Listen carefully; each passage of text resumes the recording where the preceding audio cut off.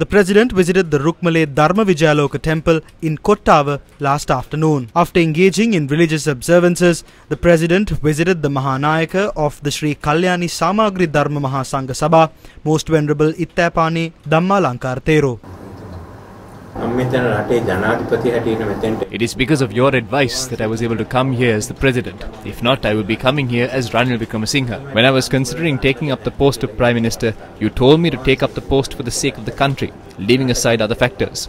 That is where this journey started. I believe that if all of us work hard, we will be able to rebuild this country. Because of the requests made by you and other religious leaders, an all-party rule is becoming possible. We have invited every faction. You also have a responsibility to remind them to fulfill their responsibilities. Divisive politics will not harm the government or the opposition. It will lead to collapse of the constitution and democracy. This is the final opportunity left. Every one of us in Parliament must realize that and act accordingly. But first, we must do something to alleviate the people from the suffering they are now facing. We must all work for that and ultimately create a better society. I would like to say that I hope to unite the country while also being sympathetic to certain people who went on a wrong path and fulfill all my responsibilities. If we follow this path, we will be able to build a better society in 1 or 2 decades.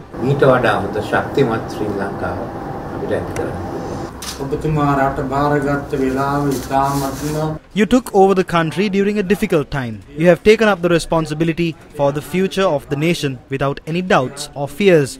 The Mahasangha and the people of the country are happy that you became president. You are a leader with experience. At a time when everyone is suspicious about the future of the country, you took over the country.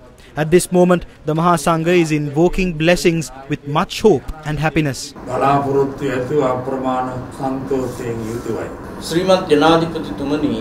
Mr. President, you must first build trust between the government and the people. Lack of trust between the people and the government can cause a serious rift. As a leader, you are bound to protect law and order. Fulfilling that responsibility is not a sin or a crime. You must fulfill the responsibility you are entrusted with. If you can't, you shouldn't take up those positions. Therefore, we invite you to protect the constitution of the country and protect democracy. Allow democratic protests to take place. I urge you to create an environment where everyone can live without fear. Establishing an all-party government is good. If any politician is avoiding this situation, that person must be rejected from society.